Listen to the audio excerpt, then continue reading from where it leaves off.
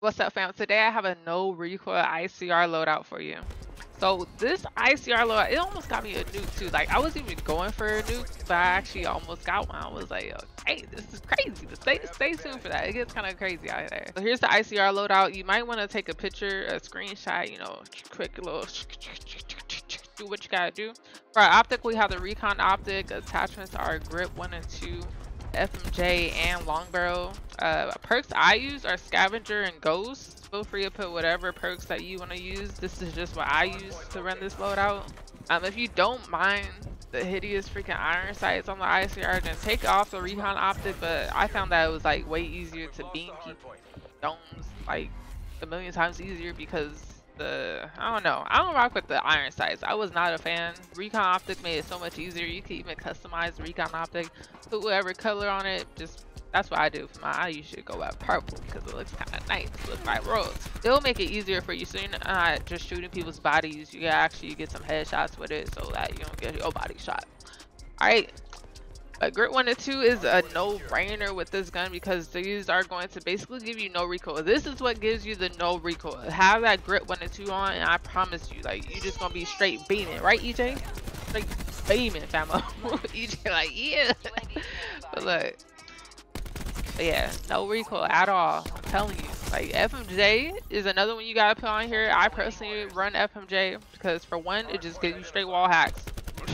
I'm just like, it's not giving you wall hacks. You better not be wall hacking, bro. No aimbot over here. No aimbot, no wall hacks. We just straight skill, okay? Straight skill. Shout out to everybody that's like a casual sweat. I am a casual sweat. Sometimes I be sweating. Sometimes I'm not. Sometimes I might be holding my baby while playing the game. I ain't even trying. But we'll keep that running back. But yeah, it's basically FMJ is gonna help you shoot the walls and other objects. So it's definitely a must. Like, you can pop some goofies here for me. Alright, especially if they got some armor on. So that's kind of a must. I personally keep it on. Hey, to each of their own. Also, let me know what loadouts y'all put for y'all. I said for y'all FMJ. For your ICR, bro. What am I saying?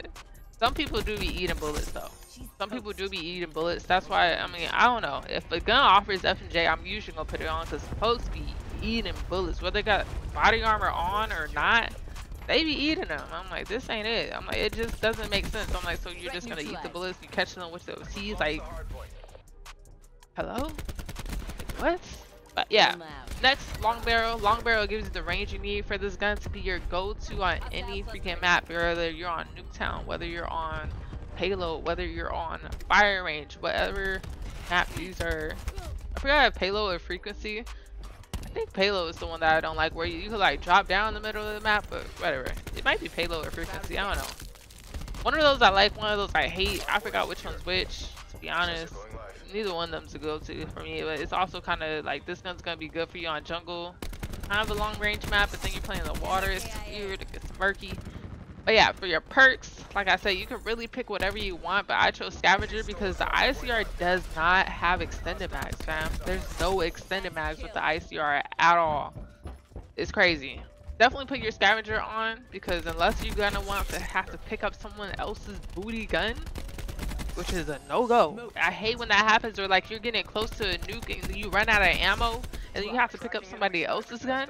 You're just out of luck, because their loadouts are absolutely trash because they don't watch the channel and subscribe and like the video and comment down below what videos we should do next.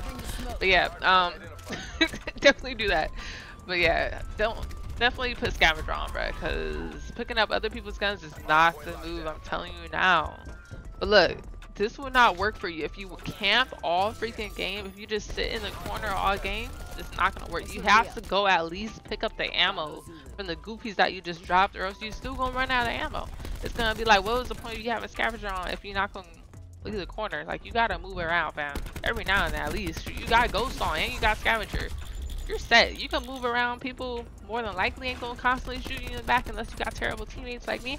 But hey, it is what it is. It is what it is. Our second perk, like I said, we are going to be running Ghosts to keep us hidden from UAVs. I've been running this a lot. I usually run Dead Silence, but lately I was like, man, I guess it kind of doesn't matter if I'm running Dead Silence or not. So I've been sticking with Ghosts, and what I do is I kind of crouch or I slide. I said I crouch? What? Crouch? Crouch? I can't talk. But basically crouch or slide, like, or just aim down sights when you're creeping up somebody so they can't really hear you, you know? Then you catching them lacking. That's how it be. You catch them lacking.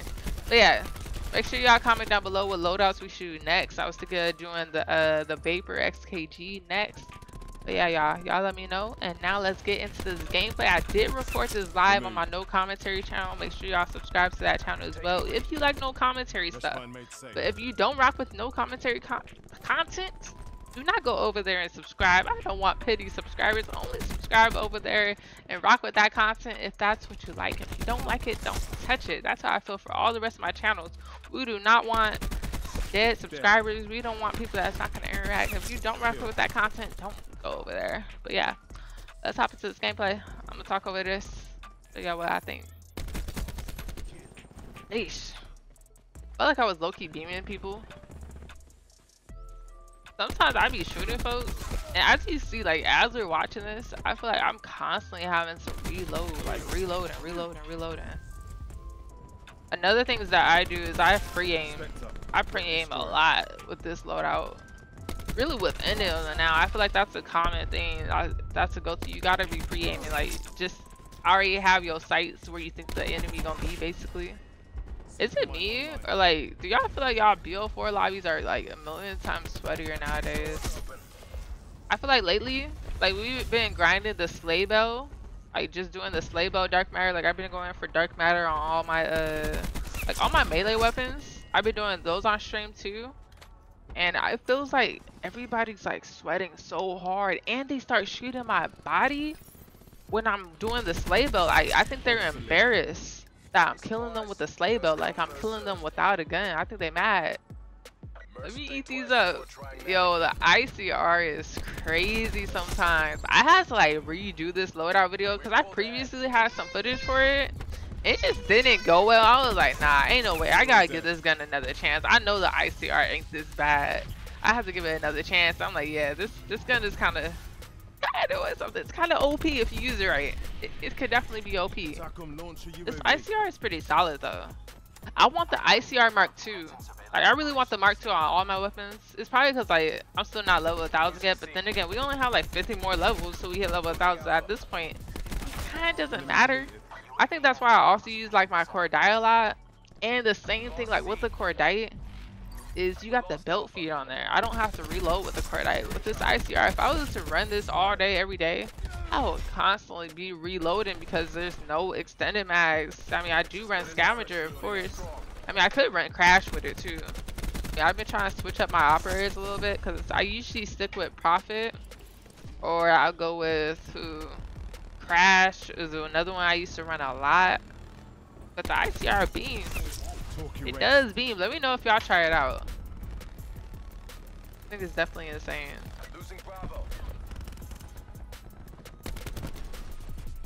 We might record another video today too. We'll see. We'll see. Trying to get back on my grind.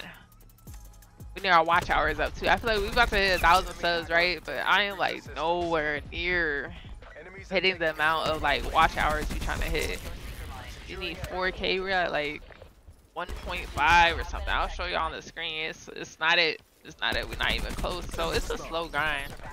It's a slow grind to get it monetized on here. We joined late. This game we joined late, and we started just kind of like going crazy on them. And folks was kind of heated. And we did unlock a couple of our challenges. We completed maybe like 2 of them for doing stuff with the specialist weapons for the 100% challenges. So I was like, yeah. Gotta add that in there. Gotta add that in there. Those challenges not too bad. I feel like the hardest ones are actually like the equipment challenges, or shoot, even the combats. It says get a freaking long shot with the combats. Like, I don't know how y'all expect me to do this, bro. Crazy. So fam, we have been grinding to hit level 1000 and to complete the 100% challenges in Black Ops 4 live on stream. So tune into those if you're interested. We're currently at level, what, 950 on BO4, and we're at 95 at 100% so far for our challenges. But for now, watch this loadout video right here. God bless, fam.